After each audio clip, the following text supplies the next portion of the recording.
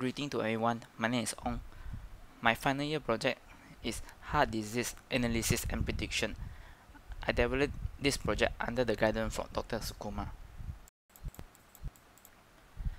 This project is regarding to machine learning project. The motivation to develop this project is the heart disease that case increase year by year.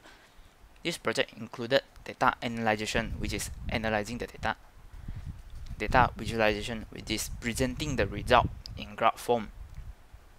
Data accuracy assessment is to evaluate the accuracy score of the dataset by using machine learning algorithm.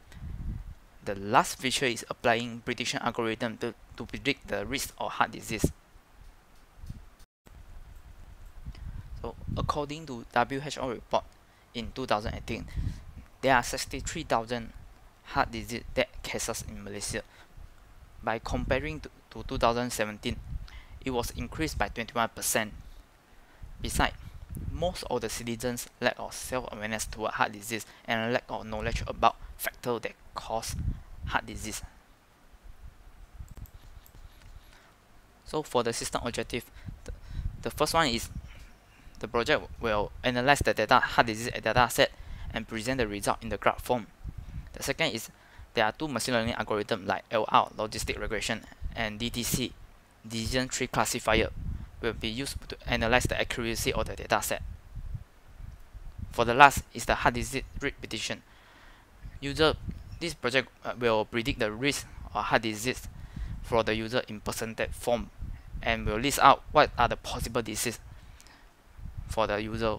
So this is a module diagram for this project. So you can see the first module is regarding to data analyzation and visualization. The second module is regarding to data accuracy assessment. The third module is outcome prediction. So this is the architecture diagram for this project. So you can see the front end is regarding to HTML and CSS. The back end is more about the Python. So the Python Flask will be used to transfer the data, their input from the user to the back end, and the back end will return it back to the front end by using Python Flask. The first module is regarding to data analyzation and data visualization. There are three analyses for this module. There are overall analysis, male analysis, and female analysis. For the inner analysis, there are several attributes that are going to analyze.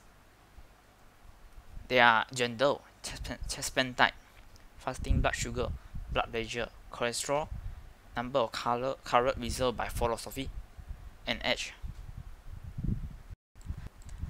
So this is the overall analysis of this project. The uniqueness of this project is the graph is building for the SVG graph. It is scalar vector graph. So you can see as you try to minimize it, the pixels are still clear. There won't be like the blur issue happen. So the graph is also appear like the UI when you're trying to hide something like the blue bar, or you want to present a red bar, you should be able to do that just like this. So you can see from this data set, we can see that there are 54% red to get a heart disease. For the gender, as you can see, woman is 75% while the man is 45%, and you can conclude that woman has a higher heart disease rate compared to men. So for the chest pain type, as you can see, there are two significant symptoms and high potential to heart disease. They are typical angina and the atypical angina. The rate for typical angina is 73%, while the rate for atypical is 82%. For the fasting blood sugar, we can see that the description showing that above 126 is signal diabetes. As we can see, for both normal and high fasting blood sugar, there are still hidden potential to heart disease. For the blood pressure, the same thing. For the both normal and high level is they are still have potential level to heart disease. For the cholesterol, they are still the same. Both normal and high level, they are still hidden potential toward heart disease. For the slow or peak exercise, we can see that the downsloping is higher. You can see that 75%, which means this is a significant signal or high potential toward heart disease. While the flat sloping is mentioned about, this is a typical heart rate, while the upsloping is a sharply heart rate during exercise, but it's still uncommon. For the number of major vessel colored by fluoroscopy, it means the colored vessel is the blood they can passing through. The more the blood movement, the better.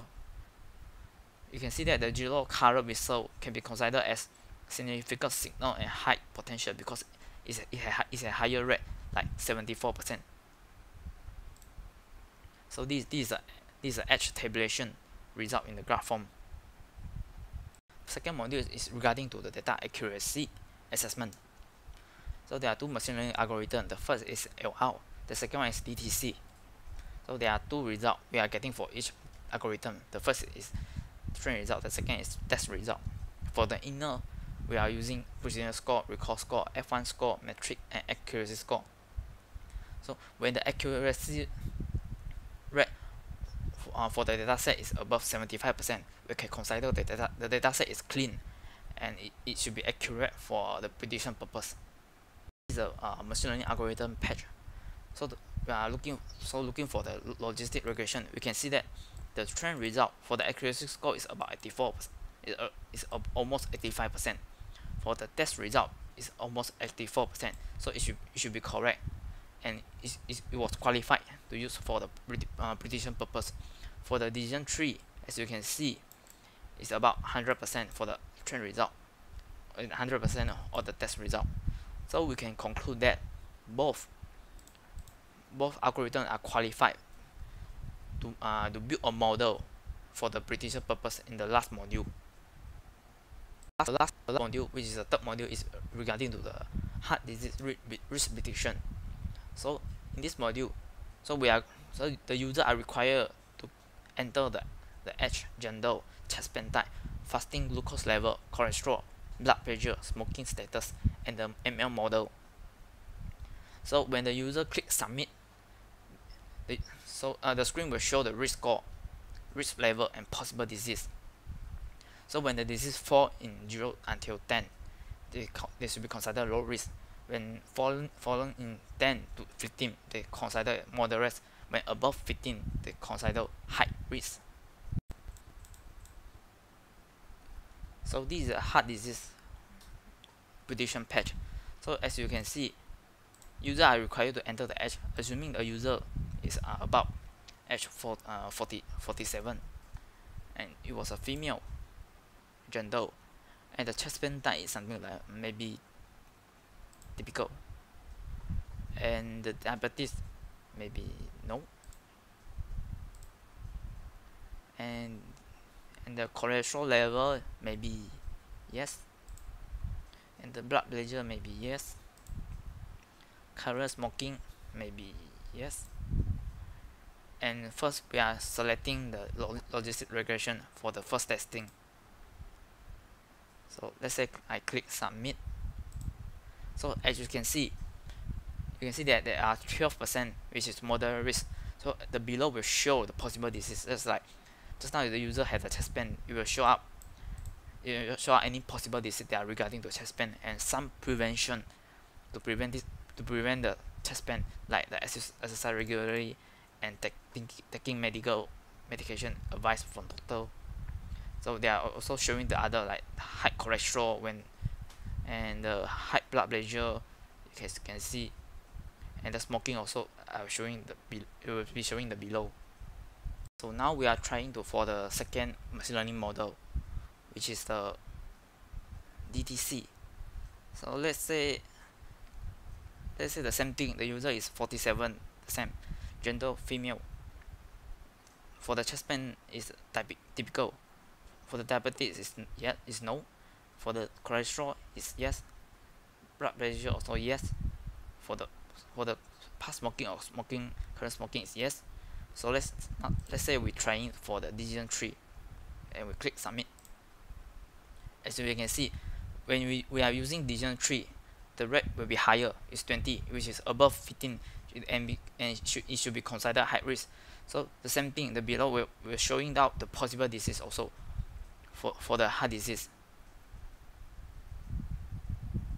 Now the same user wanted to test another result, and he just simply click retest, and he select input another data, something like this: 70 at 70, gender at male, chest pain no specific, diabetes yes, total cholesterol yes, blood pressure, high blood pressure no, current smoking no, and the user select LR model. Let's say click submit. You can see 80% high risk, and the possible disease for diabetes and in prevention, possible disease for heart, high cholesterol, and prevention. Yes, so this is the final result. For the impact and benefit from this project, so this project should be able to provide what kind of attribute that affect the heart disease. Like they were showing up what kind of significant symptom and what kind of attribute which is higher potential toward heart disease. So for the second one, this project should be able to predict the risk of heart disease in persistent form and the possible what kind of possible disease for this project. Yeah, thanks.